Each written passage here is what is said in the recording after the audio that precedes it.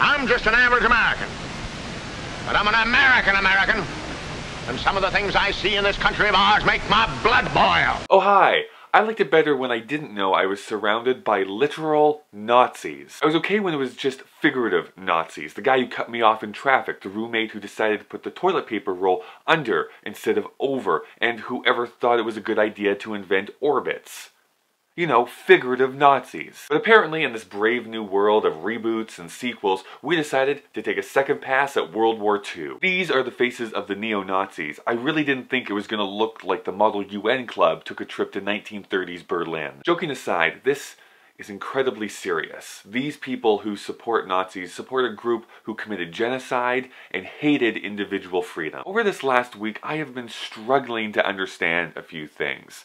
In a really sad way, I sort of understand racism, sexism, bigotry. Not that I agree with it, but I understand where someone would feel threatened or insecure over somebody who is different than they are, seemingly succeeding where they aren't. I mean, essentially they are the Bert to the rest of the world's Ernie. There was a snippet of a film that made the rounds on social media right after the events in Charlottesville this past week. I played a little bit of that at the beginning of this video. The short is called Don't Be a Sucker, made by the United States War Department in 1943. It shows a man being swayed by a fascist. It's not until the guy on a soapbox starts saying the Masons are also evil that the man in the crowd starts to question a few things.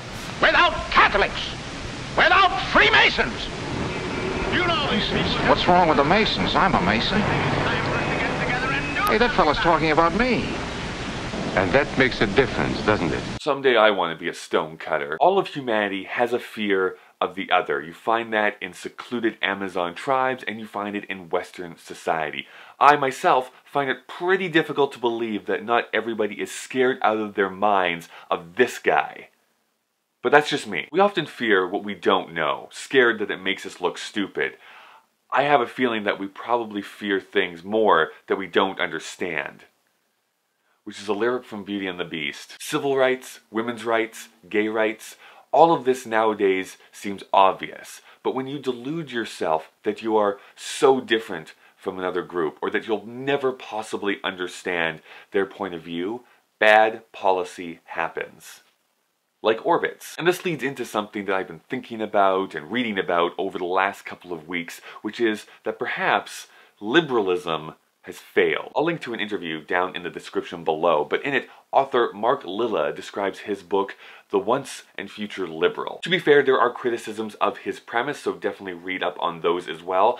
And really, while you're at it, you may as well read all of Western literature just to catch yourself up. Part of his argument is that the left has been too focused on groups, that they're too focused on differences. And this all started altruistically, but now we bicker about the right adverb to use instead of things that are truly important. So I wonder if we're at a point where instead of focusing on those differences, we can instead talk about the things that makes us the same. Like that we're not Nazis. My grandfather fought in World War II. He was a gunner for the Canadian military. And when he returned back home, my mother tells me that he did not like to talk about the war. It was the last thing on his mind. He instead wanted to focus on happier things. This was a man in his early 20s who went over to a foreign land to fight against fascism, to fight against this evil that was spreading in the world. He walked with a bit of a limp. He had shrapnel that was in his leg because of this accident that happened on the field. We only found out about this recently as my parents and myself are starting to help clean out my grandmother's old place and looking through all these old documents.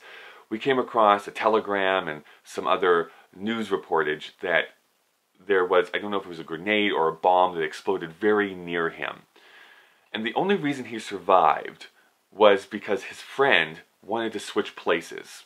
For whatever reason, the friend didn't want to be on the left or on the right. However, that scenario worked out. And so they switched places, this explosion happened, and that friend was killed. And my grandfather survived, was able to come back to Canada, marry my grandmother, and then eventually I happened.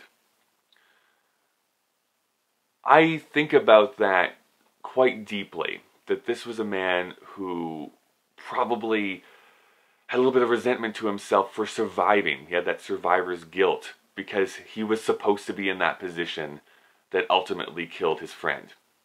And I feel very lucky and privileged to be in a situation where I can actually just make a YouTube video about that in and of itself. Those types of stories are not unique to me. They happen all the time to those people, to the people who fought over in that really awful, grisly environment that was World War II. My grandfather could see the evil that was the Nazi Empire, and he took it upon himself to go and do something about it. So alt-right, neo-Nazis, white supremacists, if you could do me a favor, take your debunked worldview and your rent-a-swastika flag, take a drive to your favorite secluded spot, and kindly, both figuratively and literally, get lost. Thanks for watching. Literally, let me know what your thoughts are down in the comments below. My name is Kyle. I upload videos every Monday and Thursday, and if we could just make a pact right now where I don't have to think about Nazis for a week, that'd be great. That'd be so neat. Let's do that.